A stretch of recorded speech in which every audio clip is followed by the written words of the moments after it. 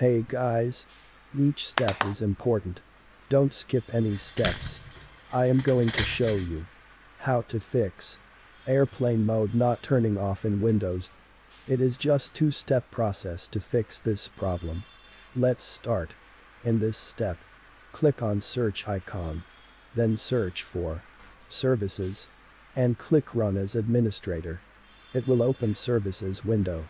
From the given list of services, we need to find out for radio management service. Here we go. Just right click on it and select properties. Then, in the general tab, select startup type as automatic and save the changes. Make sure that this service should be running. In the final step, again click on search icon and search for device manager